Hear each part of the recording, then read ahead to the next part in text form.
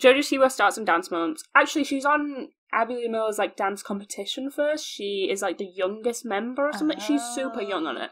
Then she joins Dance Moms, Right. and she's kind of set up, not as a villain, but, like, kind of like an annoyance. But while she's doing... she's the villain. While she's doing this, she's, like, vlogging it on YouTube, and then from there, her YouTube channel grows. And then she starts her, like, songs, she makes a deal with Nickelodeon, all this business comes from it. So that's one of the things people hated on her behaviour on Dance Moms, and then the more recent one, and probably the more prominent one, is the fact that she dresses and acts childlike. So we'll start with Dance Moms. There are a lot of videos on YouTube of, like, JoJo Siwa being annoying on Dance Moms and stuff like that.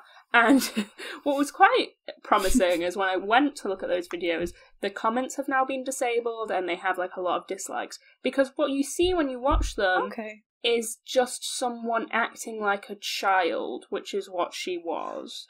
So I think people who comment a lot on how she acts here forget that, one, she is a child, and two, the show did not encourage children to act as normal children.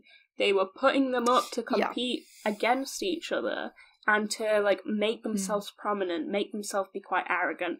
It did not show probably anyone's best behaviour, and that was the point, to get to entertain people. If everyone sat there and there was no drama and they were all dancing and just doing their thing, people wouldn't watch it. And it probably shouldn't have been a show, to be honest. Like, it seems so exploitative, just, like, get a bunch of children who dance and have their mums have drama with one another.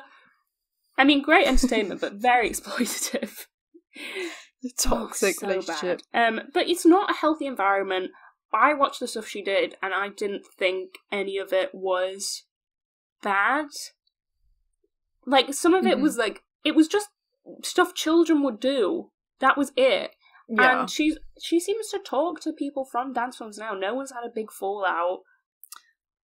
So they seem to lovely. So maybe it was staged? Could have been. Or they were encouraging her to do certain things. One of the things they get annoyed at is when Abby is shouting. Abby, who's the, like, dance teacher, she owns the dance place, whatever it's called.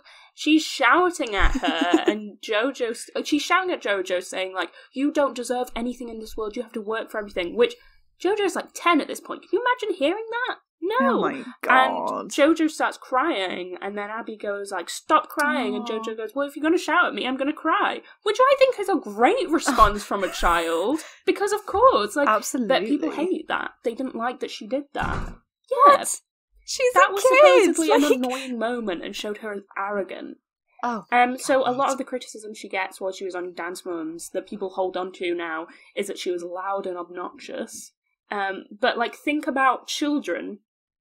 Isn't that just how you would describe a lot of children? Loud and obnoxious. Like,